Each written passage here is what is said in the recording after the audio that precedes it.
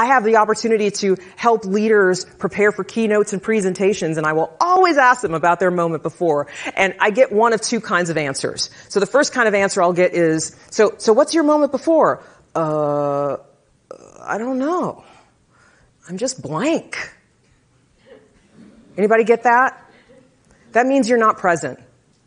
That means your body's here, but your brain has skipped town. And you're going to have to warm up on the audience's time.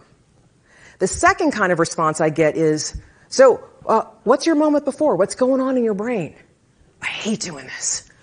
God, I just can't wait for this to be over. I just don't want to embarrass myself. Right? Anybody relate to that?